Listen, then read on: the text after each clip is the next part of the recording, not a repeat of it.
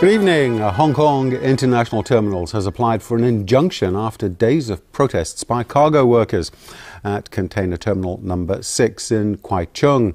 The dock workers have been there since last Thursday over a pay dispute. Evelina Leung reports.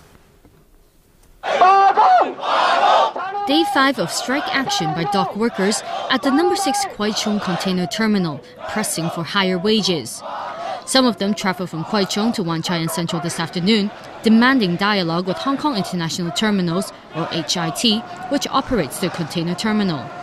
They accused Hutchison Whampoa, the parent company of HIT, of suppressing their right to industrial action by applying for an injunction.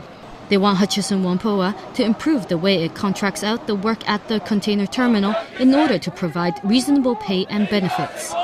The demonstration then moved on to the Government House, where the workers asked the government to introduce laws to protect collective bargaining rights. Originally, more of the protesting dock workers had planned to come here to voice their discontent. However, because there were rumors that HIT was going to force the protesters out of the Kwai Chung container terminal, so most of the workers decided to stay behind in Kwai Chung to prevent this from happening. The Confederation of Trade Unions is helping the workers fight their case.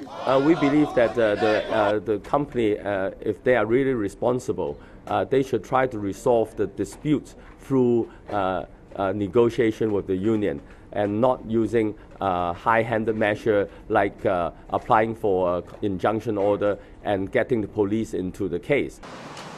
The injunction sought by HIT includes prohibiting anyone from entering or staying at its facilities in Kwai Chung or disrupting normal operations there. HIT's lawyer said in court today that the situation is urgent and is seriously affecting the cargo terminal's operations. The number of protesters, he added, is growing. But the Union of Hong Kong Dockers said this will not affect their action. Our industrial action will be going on.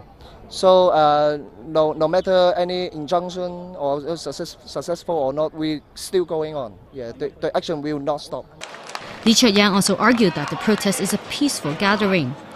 More and more people are joining, he explained, because they're protesting against HIT's decision to apply for an injunction. But he denied the crowd is disrupting the normal functions of the terminal. This morning, members of staff from HIT handed out notices to the 200 or so protesters, asking them to leave. They were warned through a loud hailer that they should clear the area by noon. A spokesman insisted they are organized and will continue to demand dialogue with HIT. But he accused the company of lacking sincerity in resolving the dispute. Evelina Leung, TVB News.